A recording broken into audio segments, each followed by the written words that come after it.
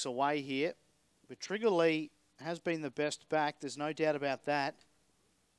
Certainly much shorter than what I think most people would have thought here. Pinello's an interesting runner as well. Anyway, lure on its way. Race number 9, set, ready. Lids open, and we're away and racing, and MacArthur Road was very quickly into stride.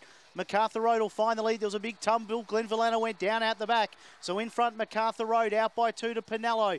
Running to third on a sweeping run was Trigger Lee. Then came OK Ollie about 3 lengths to Miss Genius. Then came Kylan Bray. A big gap to Morris Pier, and Glenville Anna went down hard at the first turn. Up towards the straight now. Pinello is your leader by about 2.5. 2 in second, OK Ollie. But Pinello comes to Mt-Gambier and scores. Pinello beat OK Ollie. Third was MacArthur Road. Then behind them was Kylan Bray, with also there Trigger Lee, Morris Pier, Miss Genius.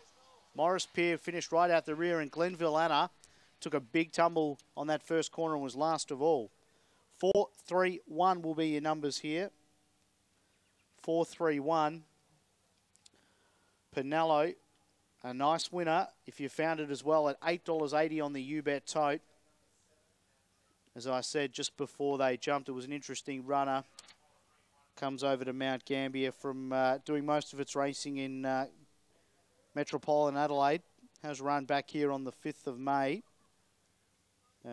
Didn't do much that day, but has certainly improved sharply today.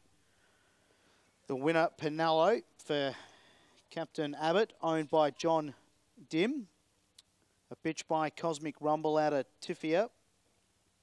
Career start number 19, win number 2.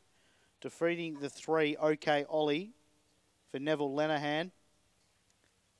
The 1, MacArthur Road for John Cameron's run third. Geez, it really flew the lids, MacArthur Road. It had good speed out of the boxes.